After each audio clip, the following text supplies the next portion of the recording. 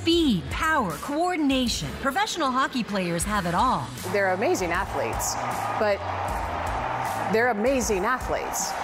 And this new exhibition celebrates history and explains the modern game through science. You don't necessarily think about it in terms of sports, but there's a ton of science in sports. The precision is amazing, the speed, the force. And here, learning comes through doing, which is always more fun with some friendly competition. Paul and I would go head-to-head at 3 of the interactive stations. The first is all about power. A radar will measure the force of our slap shots on a floor that's intentionally slick, mimicking ice. Can you moonwalk? Oh, nice. You're ready. The goal is for 60. Okay? The goal is 60? The goal is 60. Okay. Oh, gosh, that was good. Oh! 59.5. I mean, that was close. Could I beat it? In a word, no. Nothing I'm telling you is working. So here's the deal. I'm just going to turn around and then you smack it and then I'll look at the scoreboard. Okay. Okay? That sounds good. Here we go.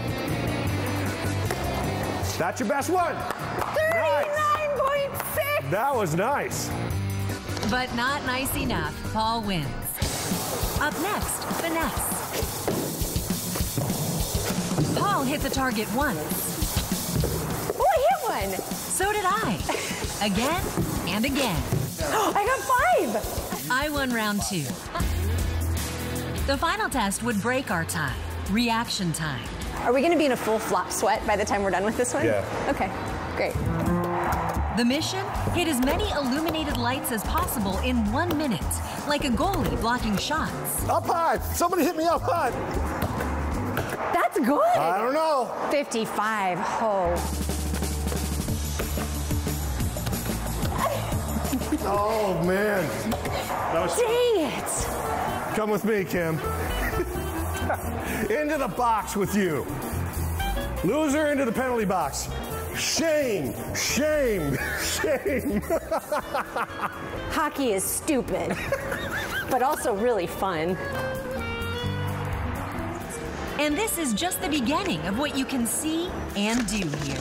So this just gives you a chance to be a hockey player.